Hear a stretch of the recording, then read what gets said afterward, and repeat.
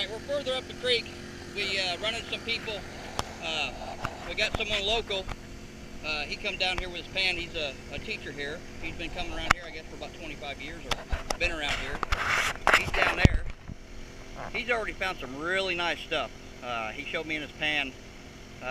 Size is probably the grains of rice. Really nice. Right close to that natural, what I call miner's moss. Kind of like seaweed or pondweed or creek weed, whatever you want to call it. But we come up here where I wanted to try by this Blue Bridge. A lady from Illinois,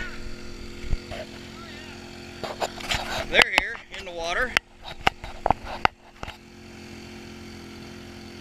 She's getting right in it, Arlene is. But we also have what I believe in and what I do in it is the art of dowsing. Chris Stewie brought his dowsing rods, and he's been checking out some places, and I'm going to grab them dowsing rods when he's done with them, and I'm going to see if I can't. Right, yeah. Charlie, he's running his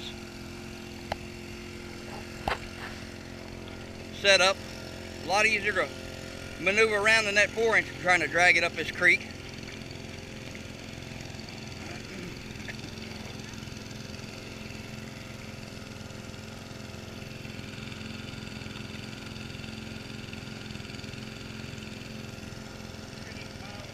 But I think we're going to try right along this area here, and then probably right up there. All that stuff, it's like a natural miner's moss in this creek.